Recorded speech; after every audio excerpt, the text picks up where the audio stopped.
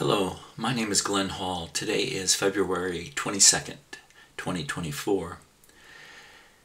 This is going to be the final video in God's warning to the mountains of Israel.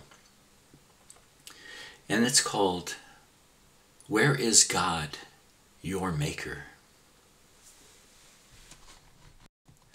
This would have been the fourth one, but last night the Lord directed me to go to the verses in Deuteronomy and 1 Samuel that exposes the deep, deep witchcraft that our churches are involved in. It's very heinous, it's very criminal with respect to who they say they are. It's the same sin as the Jews, and you know they crucified Christ. Well, we come now to the epitome of the book of Job with respect to exposing Job's sin and exposing all of our sin. We all sin. And there's only one way out. And his name is Jesus. Jesus the Christ, the Son of God, who came and died for you and me. It's all about him. Where is our Maker? Where is my Maker? Where is your Maker? That was Job's greatest sin. He lifted himself up above God instead of seeking God, instead of seeking his Maker.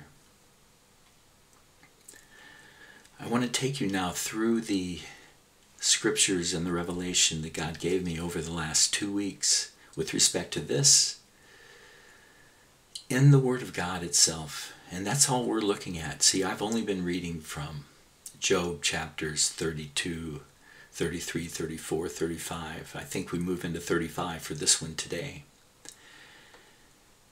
And the revelation from God has been so profound that there are scriptures that he's brought me to that I've read hundreds of times, but just didn't get it. I just said, what are you saying, Paul? What does that really mean? You know, why is this so important?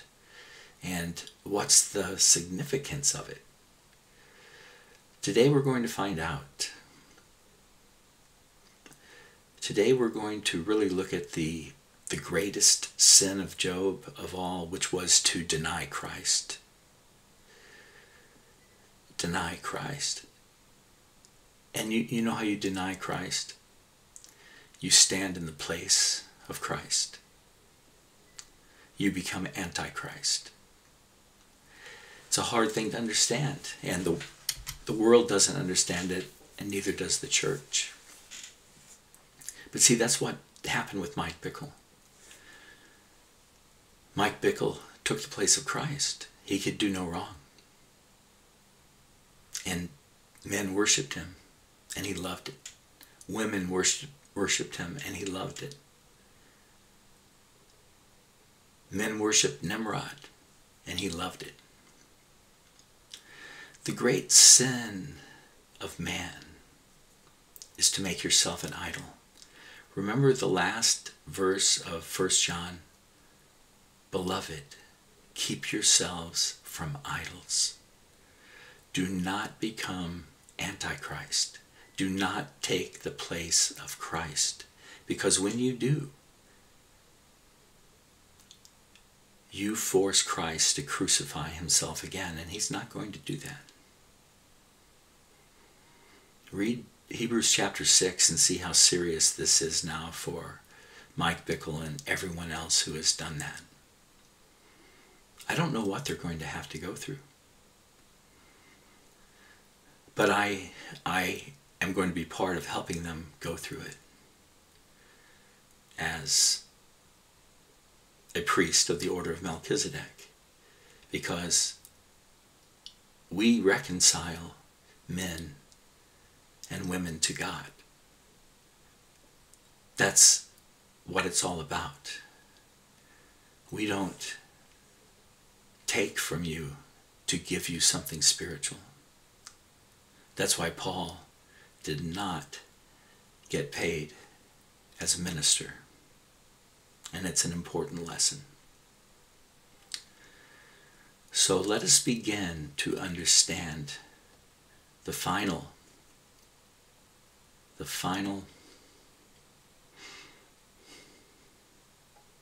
temptation, the final way that you can fail. Let's seek our Maker, Jesus, together. Now remember where we are in the book of Job. We have gone through chapters 32, 33, and 34, and we got to the end of 34. And suddenly, Elihu says this, "Would that Job were tried to the end, because he answers like wicked men. For he adds rebellion to his sin. He claps his hands among us and multiplies his words against God." So the last video, I talked about rebellion. Rebellion is as the sin of witchcraft. And then we went into the 8 words used in Deuteronomy chapter 18 concerning what witchcraft and sorcery and all that is. And so, rebellion. You rebel against a kingdom. Rebellion is as the sin of witchcraft because it's utter betrayal. It's going to the enemy. It's going to the dark side. It's going to Satan for help. So chapter 35 then says this. It starts like this. Elihu answered and said, "Do you think this to be just, Job? Do you say it is my right before God that you ask, what advantage have I? How am I better off than if I had sinned?" See, he's saying, Job, you wonder whether or not your life was even worthwhile now. But not only that, you say, it is my right before God to ask what advantage there is. You're right before God. We have one right. We have the right to become a son of God. Rights are the things that evil men have used to enslave us forever. God calls us to be his slave. And he is a good slave master. And yet we don't trust him. We don't think he'll take good care of us. So we always go to the other slave master, to men. Where do you go for your health care? You know, where do you trust them? You trust them with your health after you know what they did? And you don't trust God for your health? Do you think they have your interest at heart? You know, wake up.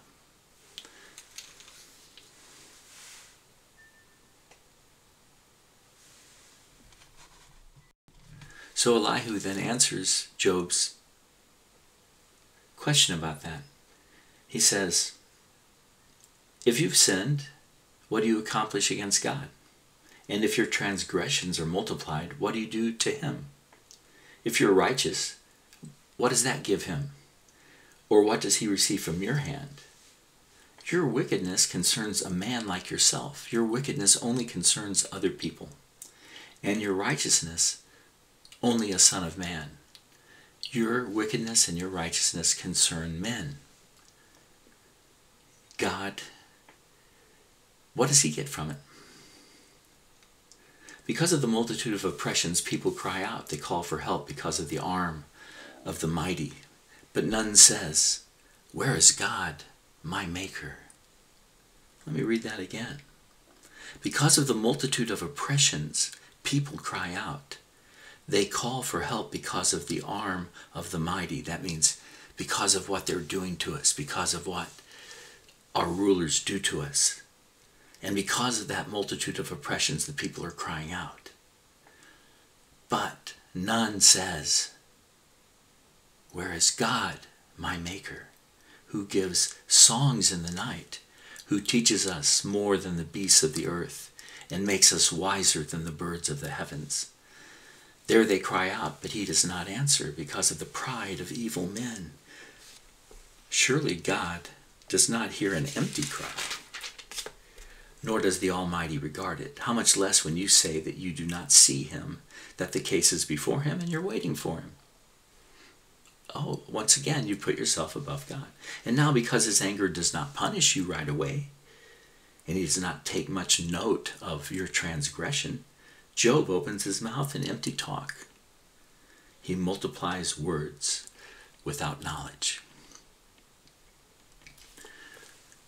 In this chapter 35, that's where the Lord directed me to another scripture that I had never ever thought of going to before. And it's dealing with the title of this teaching, this video, this word of the Lord for the mountains of Israel.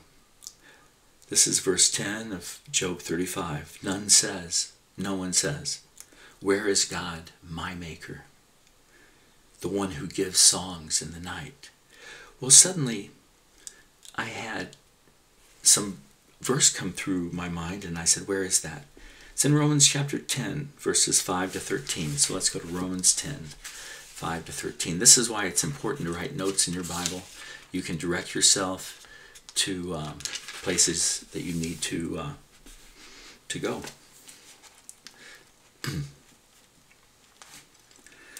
Now, starting with verse 5 in Romans chapter 10, Moses writes about the righteousness that is based on the law, that the person who does the commandments shall live by those commandments. But the righteousness based on faith says, and then he quotes a scripture. So the righteousness based on faith says a certain thing, and he's going to tell us what that is. You know, this is the difference between the law and faith, and we only come in through faith in Jesus Christ. It's not because of good works that we do. So Paul is directing us to have true faith in Jesus Christ, who is the Word of God here. So true faith says, "Do not say in your heart, 'Who will ascend into heaven?' That is to bring Christ down." And then it goes on a little bit, but I'm going to stop there because we can't understand it if we don't break this apart. So if you have faith in Jesus, and you have faith in the righteousness of Jesus instead of your own righteousness, none of us get in based on our own righteousness. None of us are good enough. We only get in one way, Jesus. So if you have that faith, do not say in your heart, "Who will ascend into heaven?" Because to say that is to bring Christ down. Now, I suddenly had the thought from the Lord as I read that passage in Job that that was what that was talking about. So I want to go to some notes to try to just bring this idea of what Paul is saying there. First, do not say in your heart, "Who will ascend into heaven?" in order to find God. Do not say in your heart, "Who will ascend into heaven?" I'm going to go find God. So that he can then present God to mankind. Isn't that interesting? Isn't that what these false prophets have done? I've heard so many say that they appear regularly in heaven.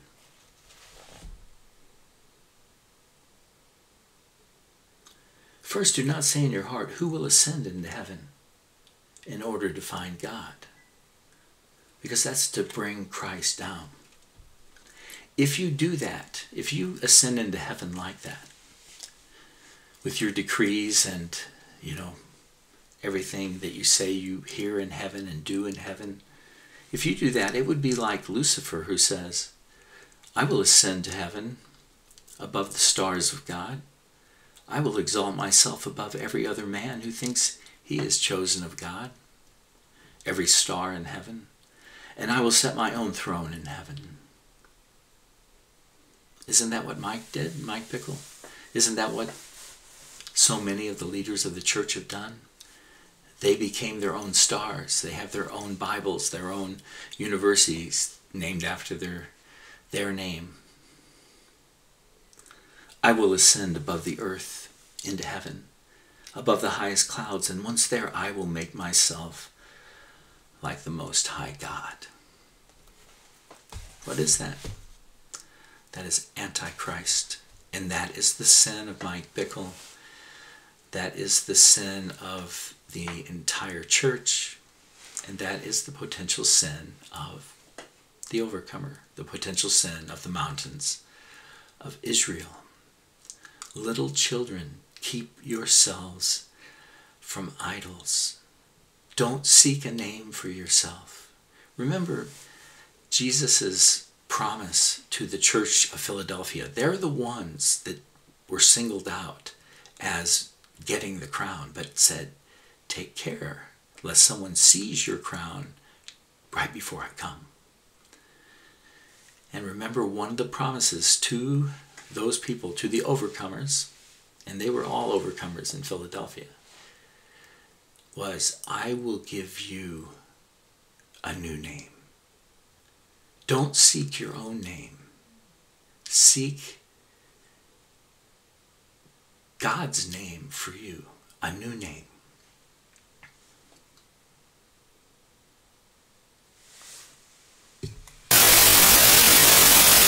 Now, what I'm saying here should not surprise you at all if you are knowledgeable of the Holy Scriptures. We live now at the very end of this age. We are in the midst of the tribulation, and a lot of you don't even know it yet. But guys, if it got much worse than this, none of us would survive. I'm going to read 2 Thessalonians chapter 2. Verses 1 to 12. Now, concerning the coming of our Lord Jesus Christ and our being gathered together to him, that word being gathered together is the word episynagoge.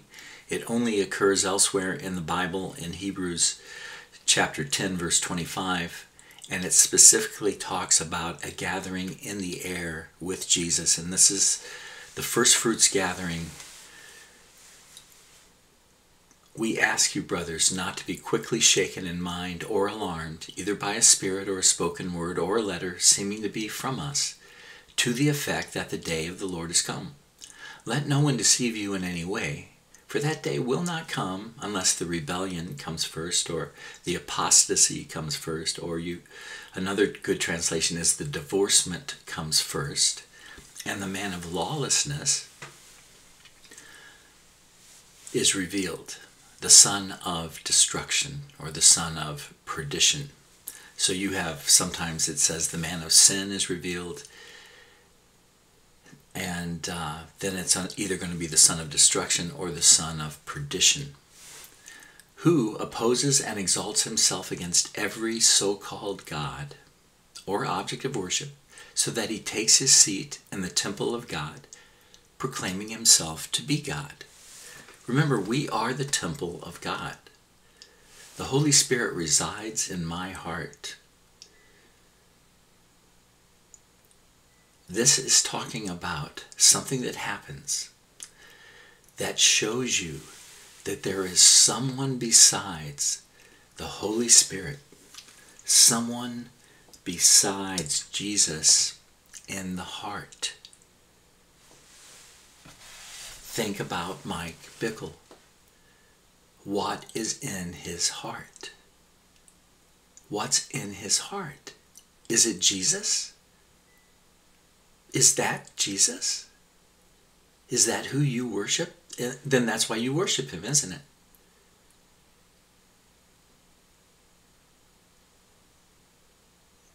The man of sin, the man of lawlessness has been revealed, and God used Mike Bickle as one of the biggest examples of it. It's to show this, the abomination of desolation that is now in the holy place, is now in men's hearts, because people worship Mike Bickle, don't they? Now you get it. People worship Mike Bickle. Women worshipped Mike Bickle. That's why it was so easy. Men worshipped Mike Bickle. That's why they stayed with him. Because there's benefits that come from someone you worship. Right? But the question is, what did they worship? What did they worship? So, now, go to Matthew 24, of course, and look what Jesus says about this time, starting in verse 15. So when you see, do you see the abomination of desolation spoken of by the prophet Daniel, standing in the holy place? Do you see it? It doesn't say when everybody sees it. Do you see it yet? Let the reader understand. Do you understand? Then let those who are in Judea flee to the mountains. Who are those mountains? Those are the mountains of Israel. Who are in Judea? Christians. Who's the King of the Jews? Jesus. It is time to flee. You need to find the mountains of God, and you need to flee there.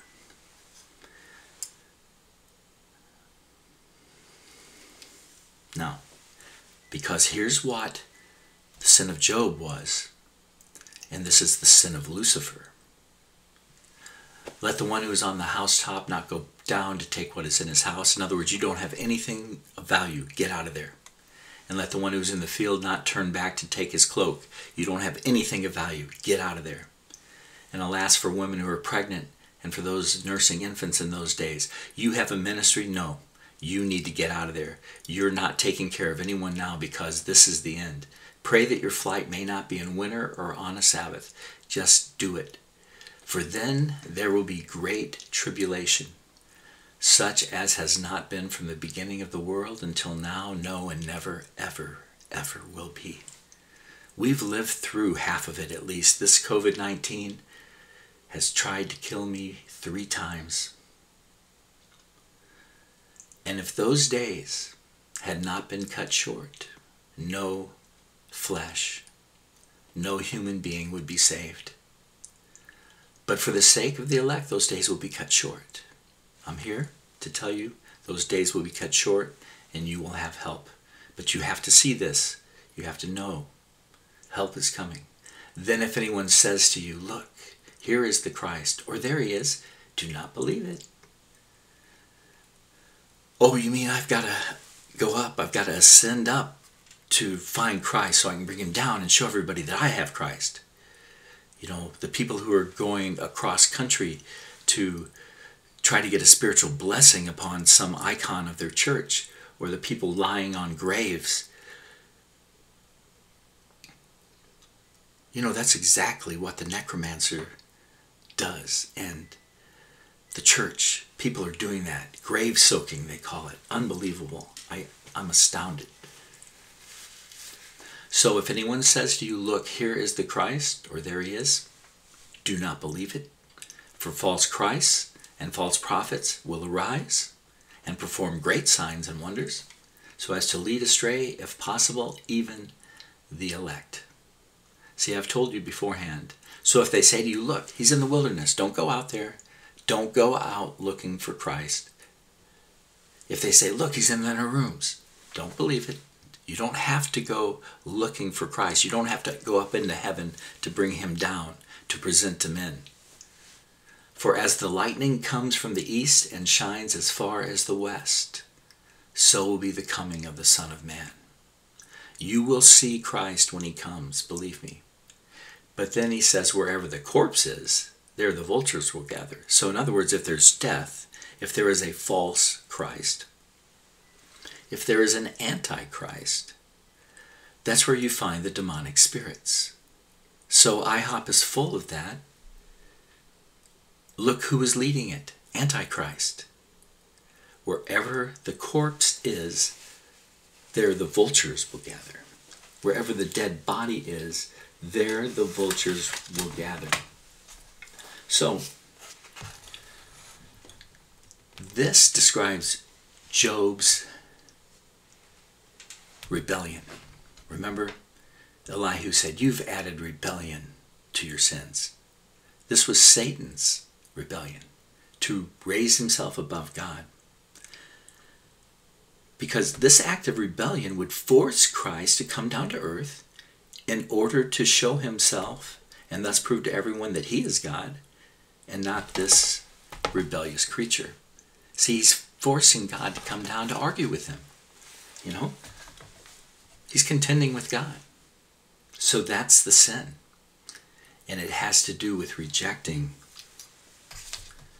Jesus. It has to do with crucifying Jesus a second time. That's the, that's the hard thing. Crucifying Christ a second time. So, dear overcomers, I know you're nowhere near that, but it's such a serious warning. Father, we repent of our sins, and we know you forgive us, and we pray you will keep us to the very end. Amen.